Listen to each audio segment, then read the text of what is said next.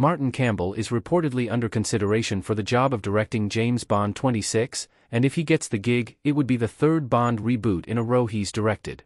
Ever since Daniel Craig's tenure as 007 came to an end with a surprising degree of finality in No Time to Die, Ian has been trying to figure out where to take the franchise next.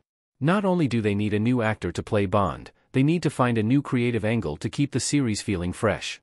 Ian has reportedly narrowed down the search to a short list of potential Bond 26 directors.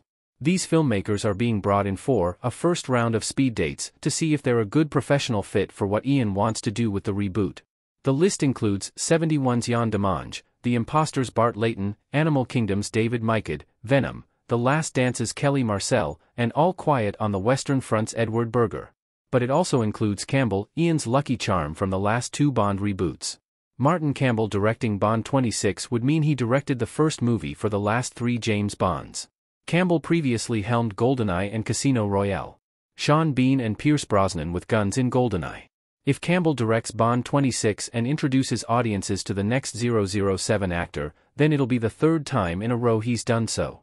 In 1995, Campbell introduced the world to Pierce Brosnan's Bond in GoldenEye, and in 2006, he introduced the world to Daniel Craig's Bond in Casino Royale.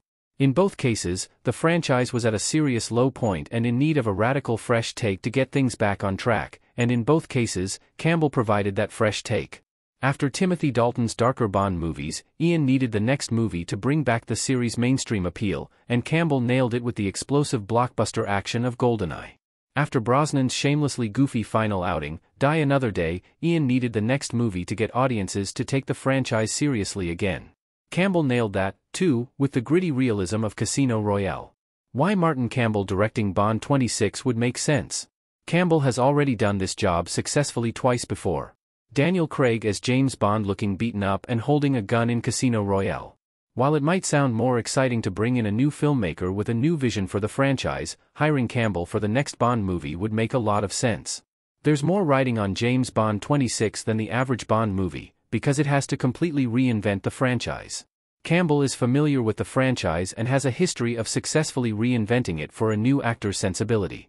So, it's understandable that Ian would want him back.